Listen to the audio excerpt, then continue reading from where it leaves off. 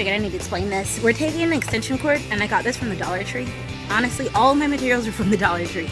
This was one of those magnetic spice containers. This is it unsprayed. I'm using this as the base of my light fixture.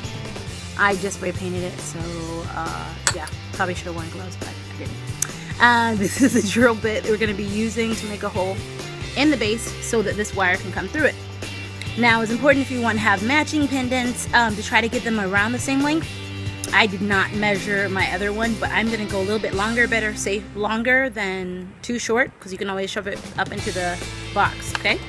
So we're going to take this cord, I'm going to cut it about a foot long, because the ceilings are not very tall in the camper, of course. So we got still plenty to make another one of the extension cord.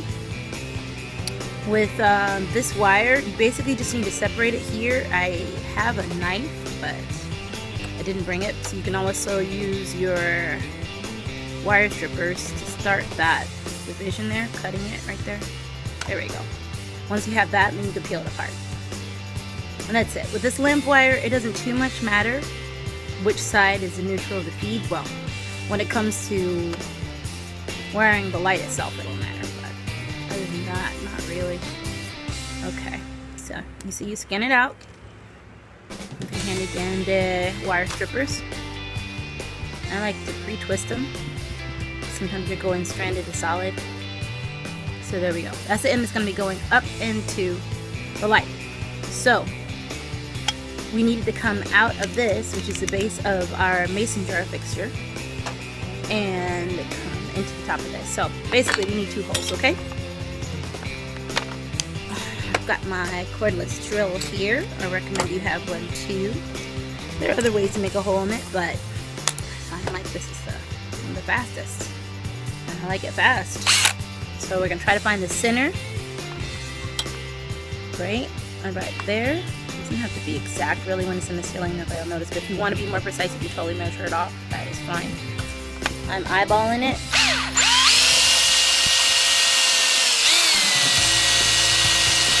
Careful not to put too much pressure so you don't go through the table. Whoa, like I did. Okay, so got one of the holes. One of the reasons why I like the magnetic part is that it also serves as like a bit of a bushing for your wire when it's going through. So that's my thing.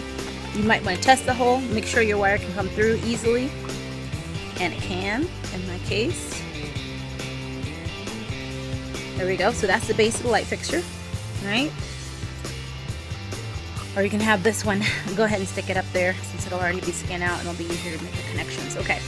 So then we have this other end that we also need to fix, but let's go ahead and drill our other hole in the top of the mason jar that I painted. Okay. Once again, ideally you want to not poke a hole in your table. Try to find the center of your mason jar lid.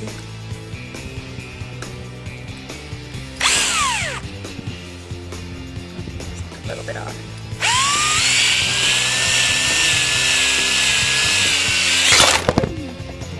Got it.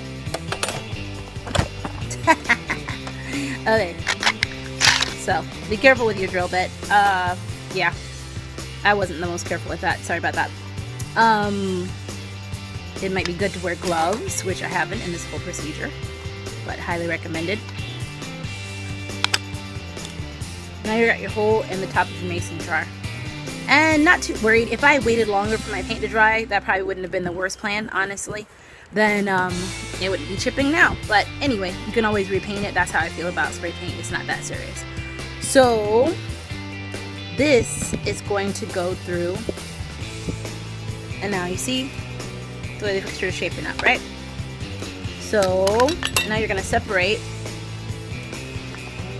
this wire here. A little notch. Once you get it started, it's really not hard at all to separate it.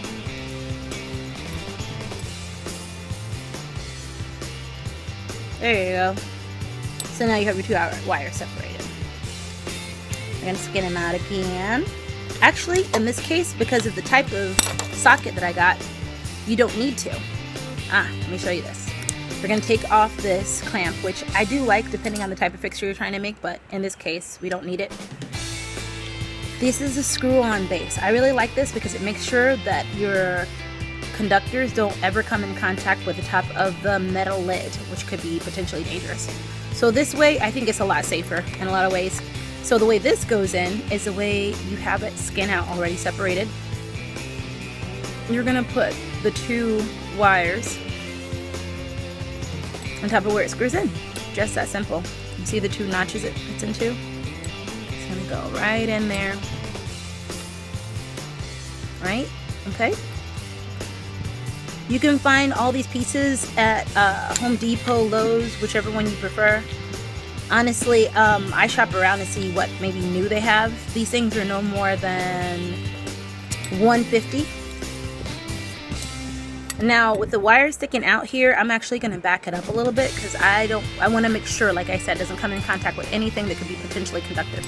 So I'm going to back it down just as long as it is coming in contact with the 2 tabs that were coming up. You see those? The pointy tabs. That's what's going to stab through it and make your connection. So I'd have it back as far as I could if I were you. There we go. Okay. Now that as far back as you can, but still making the connection, but not sticking out the other end, you're gonna tighten it up.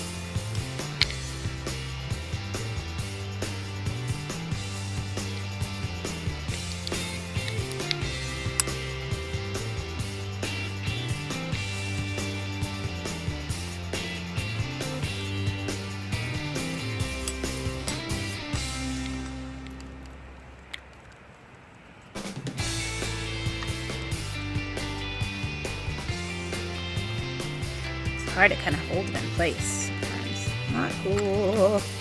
Work with me. Come on now. Alright.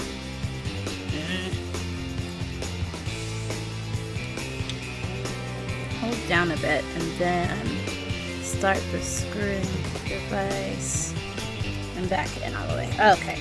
You want to make sure it's good and tight because that's what's going to make your connection once again. There we go.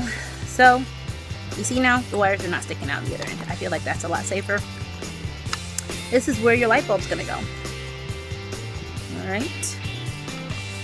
And you will need one of those.